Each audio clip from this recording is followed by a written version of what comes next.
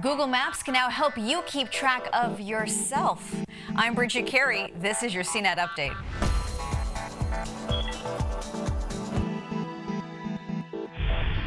Google may know every place you've ever been and what you've been doing at those places. Now, if that sounds shocking to you, well, then you haven't been paying attention to how Google collects your data. For a long time now, Google has been able to keep track of your location history if you had the option turned on. And if you do have location tracking activated, now Google makes it easy for you to see your travel history in a feature called Your Timeline. It shows the places you've been, and you can jump down to a specific day and see your journey as well as what photos you took on that day. That is, if you use the Google Photos app. You can also rename some places as Mom's House or Doctor's Office. All this information is for your eyes only, and you can turn off location history or even delete specific days or all of your history. The feature is rolling out now, but you can control your settings in Google Maps on the desktop. Just go to maps.google.com/location history. And I should say, tracking some location has its perks. If you use Google Now, it can alert you when traffic is congested on your typical route home, or it can show you search results tailored to your location, which is helpful when searching for a place to eat nearby.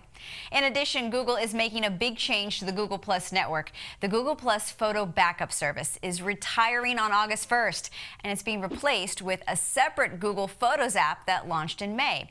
But here's what's important to know.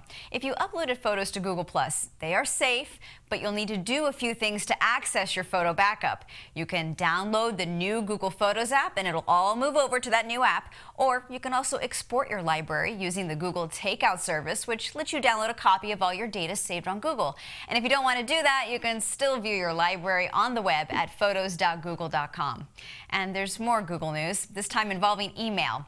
Google says it's testing a way for Gmail users to create their own custom Gmail addresses. So instead of saying @gmail.com, it's @yourcompany.com or @yourname.com. It would cost you $2 a month for your personal account, and business users would be charged $5 a month for extra storage and other tools.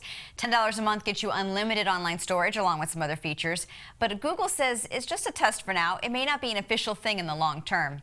And speaking of email, Microsoft just launched a new email chat app on the iPhone. It's called Send, and it's similar to Facebook Messenger, but only people with Outlook and Office 365 business and school email accounts can sign up to chat on it.